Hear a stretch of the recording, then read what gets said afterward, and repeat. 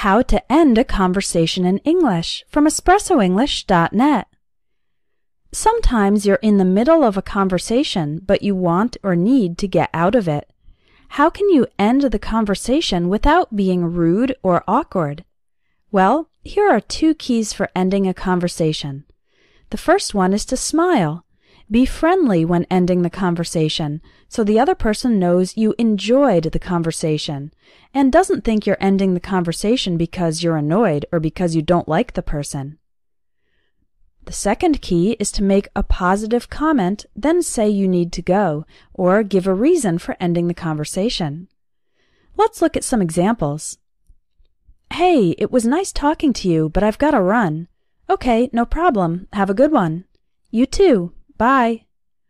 You can see that there's a positive comment, it was nice talking to you, and then the phrase, I've got to run. That means I need to go. So I give a positive comment and then say that I need to leave. Here's another example of an informal way to end a conversation. Well, I'd love to keep chatting, but I have to head out. My yoga class starts in an hour. Oh, enjoy your class. Thanks. See you later. Again, we've got a positive comment, I'd love to keep chatting, but then a reason for leaving, I need to go to yoga class. Here's one more. Thanks for the book recommendations. I'll definitely have to check them out.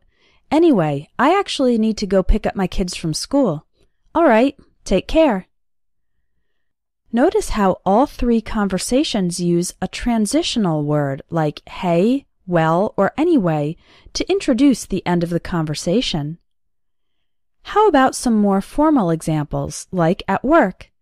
You can end a conversation at work by giving a summary of the conversation or the next actions to take.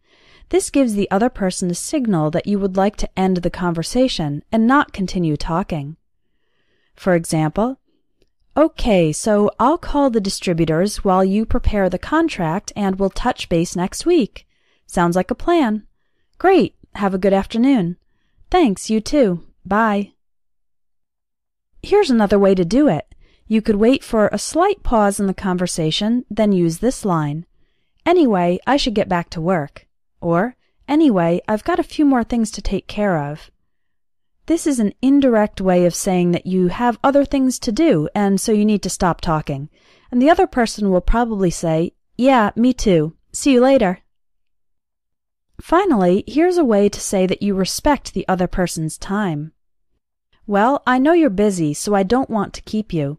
That's okay. Nice talking to you. This is often used on phone calls when you want to bring the conversation to a close and you are expressing respect for the other person's time and saying that you won't keep talking to them forever. Let's finish this lesson with various ways to say goodbye. We have some ways that we use in both formal and informal English, such as bye or bye-bye, see you soon, and see you later, take care, have a good one, have a nice day, and so long.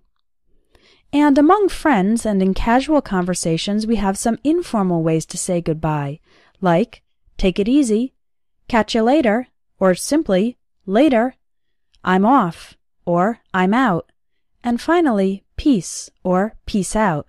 Again, these are more informal ways to say goodbye. If you enjoyed this lesson, check out my Everyday English Speaking course. It's designed to help you become a more confident English speaker by giving you phrases to use in daily life. Click on the link in the video to find out more about the Everyday English Speaking course and to register.